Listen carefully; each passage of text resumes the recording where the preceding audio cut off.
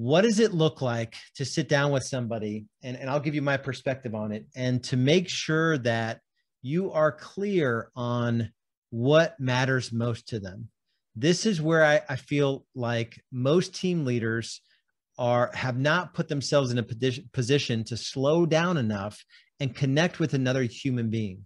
Simply have a conversation with someone else and ask them, like, hey, where do you want to be in the next 3 to 5 years? Write that down as you're listening to this podcast. Pause it and write that down. You have to go in and talk to all of your team members and ask them the question, where do you want to be in the next 3 to 5 years in your business, with your family, with your finances, and in other areas of life that might matter the most to you? Just ask them that question and engage in a conversation with another person. Me and my journey, I was so busy where I viewed my people, and this is going to sound horrible, it's the truth.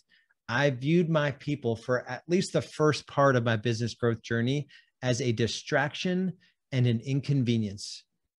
Not because I'm a bad person, because I was so overwhelmed with production and building the team and building systems and trying to be profitable and evaluating lead sources and getting distracted and trying to be a good dad and trying to be a good husband and like all these things that fly into our world that take us away from the actual point of being a business owner, is to humbly serve the people that agree to work with you.